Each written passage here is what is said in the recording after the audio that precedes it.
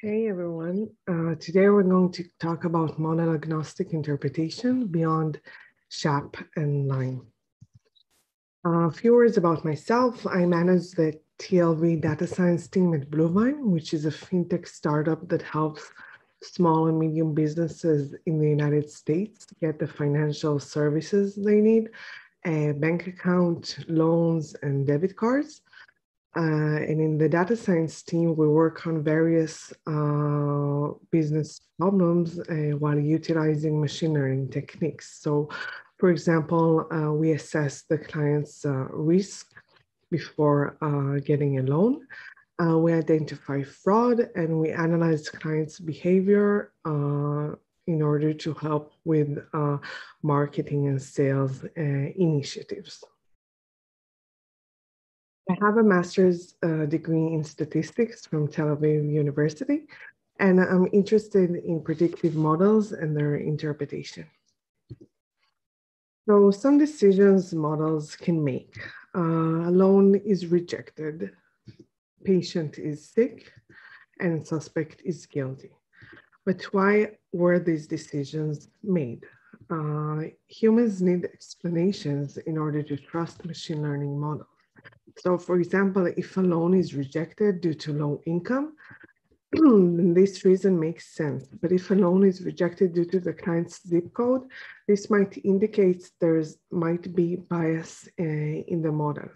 And if a loan is rejected due to the distance from the owner to the business being minus 200 kilometers, this reason indicates there might be a bug in the distance feature. So this is a nice chart I found that illustrates the trade-off between accuracy and interpretability. So you have models which are highly interpretable, such as linear regression and classification rules, but are not very good at making accurate predictions. And on the other side, you can see that neural networks are making very accurate predictions, but are very hard to interpret. So some available approaches for interpretation, two of the most popular interpretation methods are LIME and Shap. LIME offers only local explanations, while Shap offers both local and global explanation and also has a sound theoretical base. But its inner workings are difficult to understand without a proper background. The approach we'll present is simple to grasp and based on common human intuition, as you'll see just in a bit. So LIME stands for Local Interpretation Model Agnostic Explanations. Here, a linear model is trained in the vicinity of an individual observation, and it serves as an interpretable model for the specific prediction. Since LIME simulates observations around the original one, it can handle binary features or missing values. In contrast, Shap stands for Shapely Additive Explanations, and the idea behind Shap is calculating the contribution of each feature to a prediction by utilizing concepts from game theory. It required training models on all subsets of features. And you can imagine this results in a huge number of submodels. And so this is approximated when implementing the method. And also, since proper mathematical background is required to understand the method, the interpretation method itself becomes a black box to the end user. So before diving into my suggested method, I want to spend a few minutes and try to formalize how do humans reason. We'll discuss a few concepts from the Book of Why by Judea Pearl, who is a prominent computer researcher and philosopher in the field of causality. And we'll start with a simple example. The rooster always crows before the sun rises.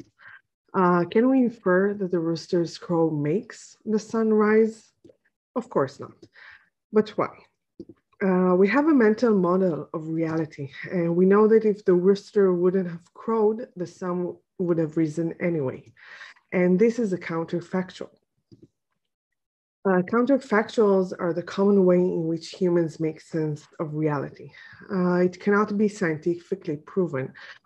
Think of Descartes' demon. This is a thought exercise in which Descartes describes two events, event A that causes event B, but he basically says that you can never prove that there isn't some evil demon that causes event B to happen right after event A. So you can't prove causality in principle, but humans will reason this way anyway. So it makes sense to try and formalize this process. An interesting concept from Pearl's book is the ladder of causation, in which the lowermost level is association. We saw that the roosters crow and the sun rise at the same time. And the next level is intervention. Basically, it answers questions such as if we give patient A drug X, how many months will he live longer? This is not something that we'll go into in this talk. We'll discuss only counterfactuals as I've already described. So how is this idea of counterfactuals was applied in Bluevine? I'll describe Bluevine's client risk model. One of our predictive models is aimed for an assessment of the client's risk when they apply for a loan. And using historical data, we predict the client's level of risk and divide it to 6 different risk groups, which we call bucket. So the lowest risk level is called A, and it goes up to the highest risk level, which is F. Why do we need interpretation to begin with? So we need it for multiple reasons. First one is to develop the model and select features. The second one is to sign off on a model with business stakeholders, for which we'll need a global explanation. Business stakeholders want to make sure that the feature we're using are not introducing bias and they make sense business-wise. So this is something that's important. And also when an individual prediction was made, the person who reviews the decision needs it to make sense. So for that, we'll need a local explanation. So our interpretation approach is counterfactual analysis. What we're basically doing, we're simulating different features values and recording the change in the prediction. So for example, you have a feature of a delay in payments in which the original value for a specific entity was 21 days of delay in payments. That resulted in an original prediction of C. But when you change the value of this feature to 0, you see that the new prediction is A, which means that the client's risk level improved following this change. Another example, credit score, the original value might be 800. The original prediction will be B, but if you reduce the feature's value to 650, you'll have the new prediction of the risk level deteriorate to E. The first generation of Bluevine's risk models was for new clients, and it was developed by Lena Stuchevsky, who's a senior data scientist at Bluevine. In her model, she used only binary features. So you'll have a feature that calculates, for example, the client's income is between 10 and 20K. The original value was true, and the original prediction was C.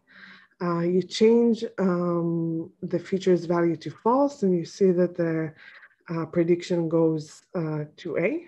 And this setup allows for a counterfactual analysis without knowledge of the feature's distribution. In the second generation, the idea was later extended in the Bluevine's model for repeat clients, and the features were not solely binary. They were both binary and numeric, and both local and global explanations were constructed. So how did we construct local explanations? A local explanation is aimed to explain a single prediction, and each feature's value is replaced with a median in the representative population. That can be either the training sample or a large group of current clients. And the feature that caused the largest change in score was chosen to be displayed in a textual explanation. So let's go over some code example to see how this idea works. We start by initializing some objects, getting the model's features, getting an original sample, original predictions, and a dictionary of features to median. So for example, we have feature 1 having a median of 4, feature 2 having a median of 455, and you initialize an all prediction data frame with an empty data frame. You then iterate over tuples of features and medians in the dictionary that we constructed. And we start with an alternative sample. We list the feature we're currently working on as a changed feature. And we replace the feature's value with the median that we're currently in the loop for. Then we get the predictions on the alternative sample, and we concatenate the results. After the loop finishes, we calculate the biggest change per entity, and this is what we're returning to the user. So how does this output look like? As I mentioned, it's a textual explanation, and it has two versions, a short one for a quick review and a detailed one for an in-depth analysis. So let's go over two examples. The first example, short version, will be a longer delay in scheduled payments deteriorated the client's risk level. And a detailed version will be client had 21-day delay in payments compared to a median delay of 0 in the population. This caused the client's risk level to deteriorate from level D to level E. Another example, a short version, higher credit score improved the client's risk level. And the detailed version, the client's credit score is 800 compared to the population median of 650. This caused the client's risk level to improve from level C to level A. Now let's go over to global explanations. How did we construct these? So a global explanation is aimed to explain the feature's direction in the model as a whole. In this case, individual feature values are replaced with one extreme value, which can be either the 5th or the 25th or the 95th, percentile. And the changes in the scores distribution are calculated and visualized. So this is an example of a visualization we had.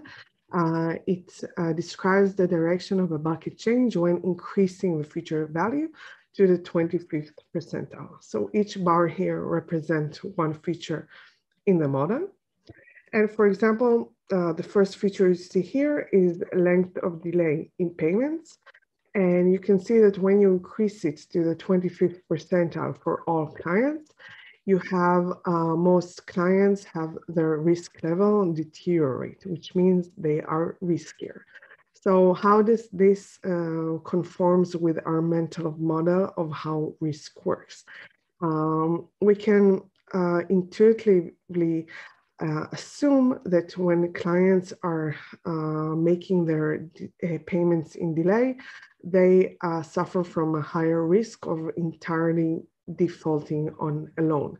So it makes sense that this feature will deteriorate the client's risk level. But again, this cannot be proven. It's just something that we compare to our mental model. Some features have mixed effects. So for example, you can see that the monthly balance increase feature causes a few clients to deteriorate the risk level, and a few others improve the risk level. So this might indicate there's some interaction with other features.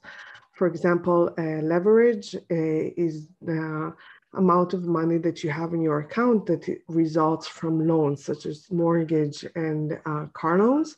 And maybe for clients that have the risk score deteriorate, it might indicate that there's some interaction with leverage, and this is something that I would look further into. Another feature that behaves in another way is the year since incorporation. Basically, how many years has this client been in business? So you can see that for most clients, if you increase the years in business, you can see the risk level improve, which again makes sense if you think that most businesses, if there have been a lot of years, if there were a lot of years in business, show more stable behavior and are less likely to default on their loans.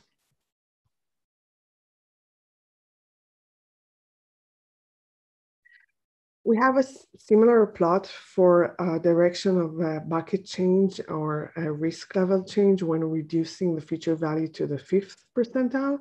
So here, the first feature you'll see is the balance in your account. So if you reduce the balance in your account, you'll have risk level deteriorate for a lot of clients. And on the other hand, if you reduce your leverage level, you'll have your risk level improve. Again, these are directions you can think about and see if it makes sense that these are the directions in which these features will affect. Some additional points to consider. Full interpretation requires the features to have some meaning. We're talking in this talk on a model that models clients' behavior, and so the features themselves are inherently meaningful. But even features by themselves are not meaningful, the framework is still helpful in identifying possible bugs. Another thing is that the global interpretation has an implied assumption that the feature's impact is monotonic, which is of course not necessarily true. But the framework does give a hint to the causal relationship and provides insight into the reasons behind the prediction. So to summarize, a quick comparison between the methods. The scope of explanation both in Shap and our counterfactual analysis is both global and local, while in Lime it's only local. And both Shap and the counterfactual analysis can handle binary features and missing values, while Lime can't. And I think that the most important point here is the method complexity. In our counterfactual analysis, if you understand percentiles, then you understand the method. You already have your intuition of how counterfactual analysis is done, and you basically don't need anything else to understand what's going on there.